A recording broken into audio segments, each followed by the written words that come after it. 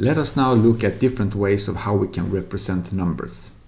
So if we have a binary vector that is of length n, and we write this vector as x, which equals, and the entries in the vectors are x sub n minus 1, n minus 2, and so on until x0. This vector can represent 2 to the n different numbers because we have 0 or 1 in each of the entries in the vector, and we have size n of the vector. One way of representing this as a number is to use the function that we're going to call phi, and phi of the vector x is now written as the sum where I goes from 0 to n minus 1, and we have xi times 2 to the I. And if we expand this, we can write this as follows, and here we start from the back because this is typically how we write the numbers in the vector. So we have x0 plus x1 times 2 and up until xn minus 1 times 2 to the n minus 1. And when we do it in this way, we're going to call xn minus 1 the most significant bit in our vector, and we're going to call x0 the least significant bit in our vector. Often it can be convenient to write our binary vectors in a more compact format.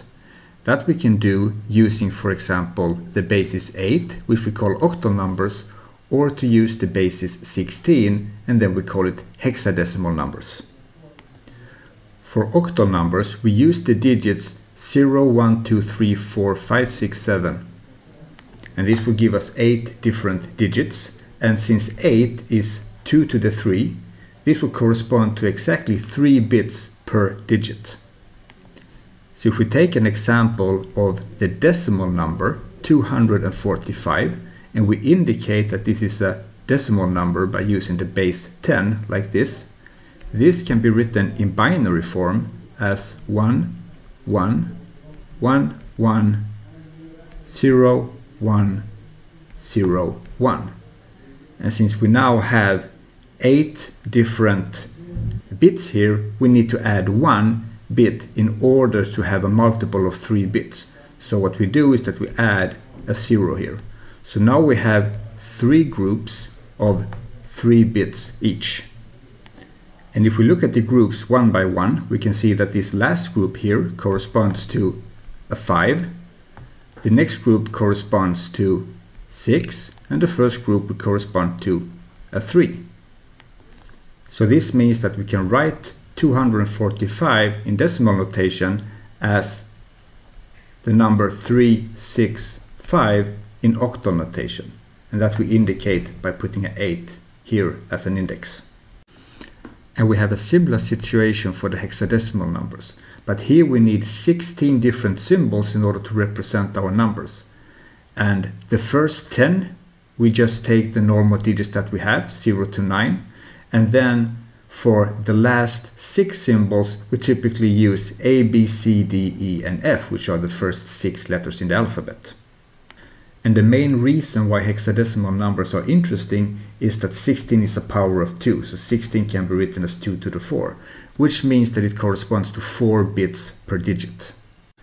So we can make the same example again, where we use 245 in decimal notation, which we indicate by a 10 here.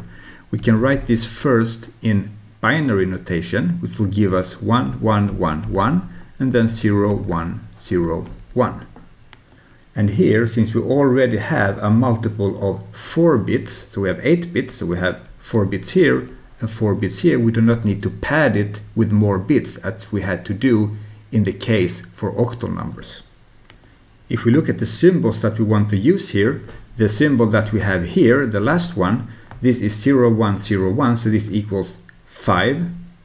And the next symbol here, 1, 1, 1, 1, will equal 15, and if we go to our alphabet that we use here with symbols, we see that 15 corresponds to the letter F. So this we write as an F.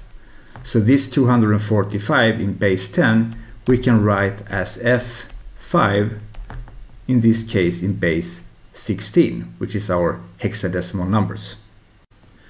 So as you can see, the main reason for writing it in octal or hexadecimal notation is that we have a more compact representation of our binary numbers. So instead of using here 8 different digits, we instead use only 2. And in the octal case, we use instead 3 digits instead to represent the numbers. And the reason why 10 is not so convenient to use as a base is that 10 is not a power of 2, so we cannot group our binary digits in this way as we can in the octal and hexadecimal numbers. If we want to go from our ordinary base 10 format into the binary form, we need to find the inverse of our function that we call phi. The inverse of this function can be derived using the fact that we can write the number n as 2 times q plus the remainder r. And since the remainder is less than our divisor, then r will be in the set 0 or 1. So we use our example with 245, which we then can write as 2 times 122 plus 1. 122 can be written as 2 times 61 plus 0. 61 can be written as 2 times 30 plus 1. 30 can be written as 2 times 15 plus 0.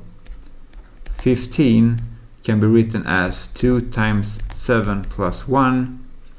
7 can be written as 2 times 3 plus 1. 3 can be written as 2 times 1 plus 1. And 1 can be written as 2 times 0 plus 1.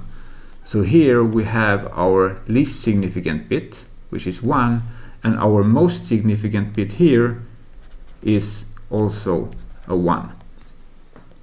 So 245 in the base 10 can be written in base 2 as 1, 1, 1, 1, and then 0, 1, 0, 1. So we go from the bottom here, starting with the MSB, to the top with the LSB.